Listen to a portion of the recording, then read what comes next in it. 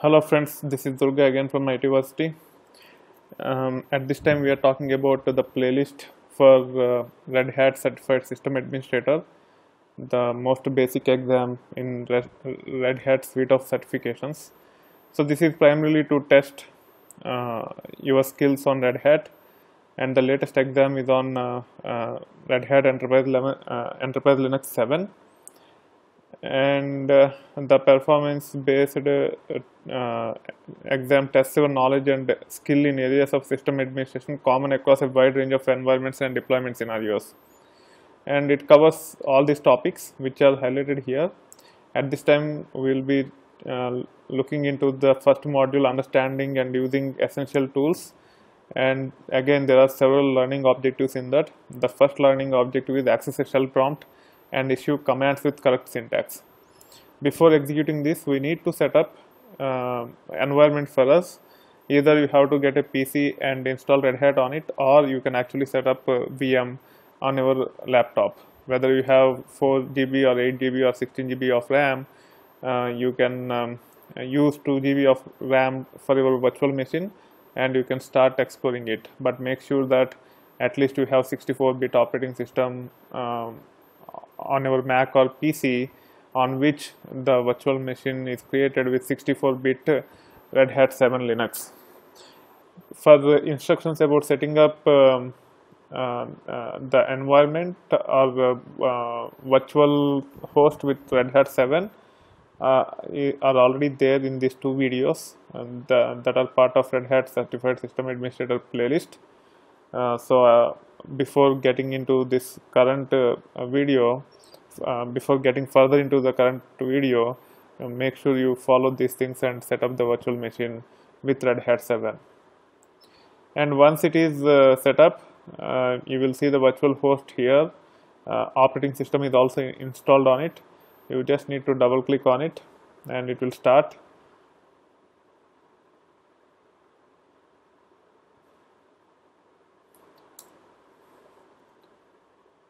You can close these two things, these are just information. So now it is asking for the username and password. The username, I want to use this one only, and then using the password for this, and it will make me log into the virtual machine. Okay, so this is the default desktop you get on Red Hat 7. And if you again go back to the learning objectives for the certification, the first thing they're talking about is access a shell prompt and then issue commands with correct syntax. First let us check the first piece of this statement, accessing a shell prompt. That you can open this one and click on applications,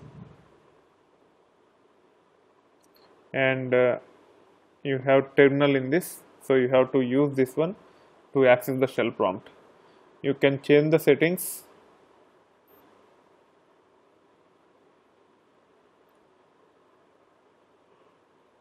by clicking on edit and preferences. So you have to click on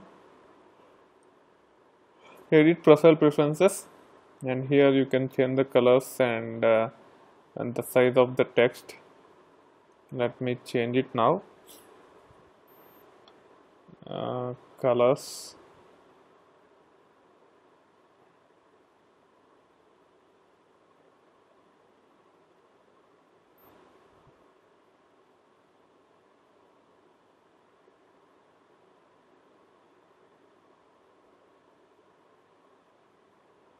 I am looking at changing the size. So it is under general, you have to use custom font, and you can change the font here. Let's say I want to use the bold. Select and close. Now it is better. So this is how you can access the terminal. If you could not find directly here, you can also get into, I think, system tools.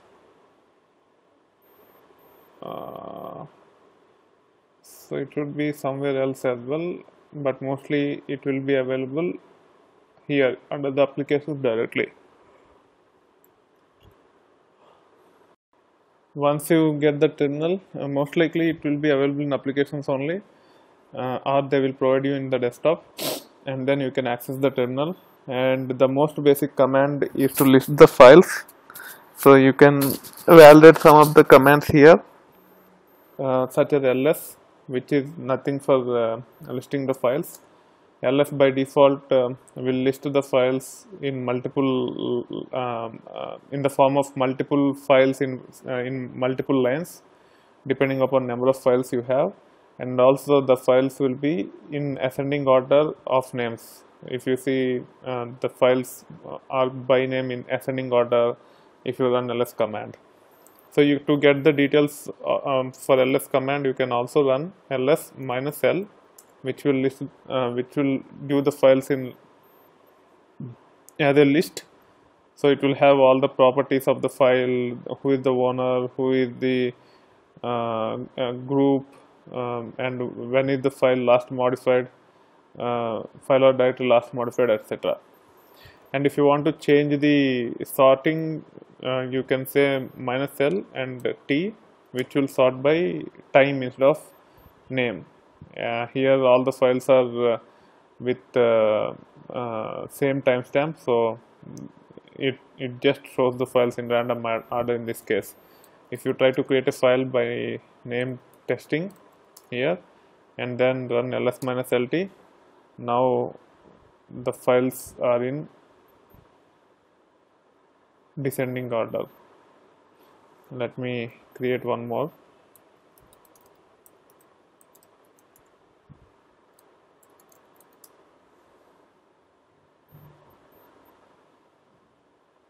Yeah, so you can see if you want the files to be in ascending order, you have to run ls -ltr, which is nothing but reverse, and the files will be in ascending order. If you just do ls -lt, the files will be in descending order by timestamp. So ls -ltr is the most important command, which will list the latest files at the last. If you have too many files, this is much more readable than giving the files in descending order. Similarly, we will see several commands. We just validate ls command here, and also touch command to create files. You can remove files by saying rm testing and rm testing 01 to keep it clean, and then you can run ls -l command to list the files. Like that, we will be able to run all the Linux commands, but as part of the this learning objective, we will not be getting into too much details in the commands. They are just asking us to access a shell prompt and issue commands with correct syntax, which we have done. And that being said, I hope you will be enjoying the content on my channel. If you like this video, please click on the like button. If you want to provide the feedback, please use the comment section of the video. If you want to, if you run into any issues and if you want to raise any questions, please go to Stack Overflow, and then there will be an option to ask question. You can click on ask question and give it good title and provide the description, and make sure you tag them appropriately so that the subject matter experts of the respective topic, in this case it is Red Hat, will provide you answers as quickly as possible. And if you want to discuss further on the certifications, you can join my LinkedIn group called IT-versity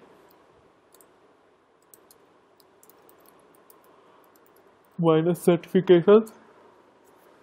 You can send me a request and I will accept it, and you can actually discuss about any certifications in information technology domain. And finally, if you are not subscribed to my channel yet, please do so. You will get to see a lot more content like this over time. Thank you. Bye.